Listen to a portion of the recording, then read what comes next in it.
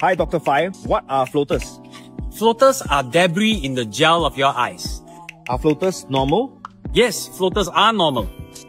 Can floaters go away on their own?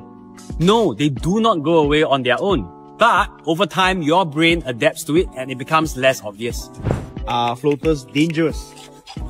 No, floaters by themselves are not dangerous. But the movement of the gel can lead to retinal breaks, tears, or detachment, and that can be dangerous. So if you experience increase in number of floaters or bright flashes in your eye, do get your eyes checked by your eye care specialist. Can eye drops help floaters? Yes.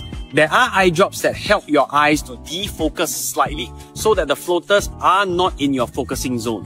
Last question. Can young people get floaters? You can get floaters at any age. I got floaters at 10 years old. Some people get floaters when they are 40s or 50. But if you are worried, it's always good to get your eyes checked by your eye care specialist. I'm Dr. Fai, and follow me for more eye care tips.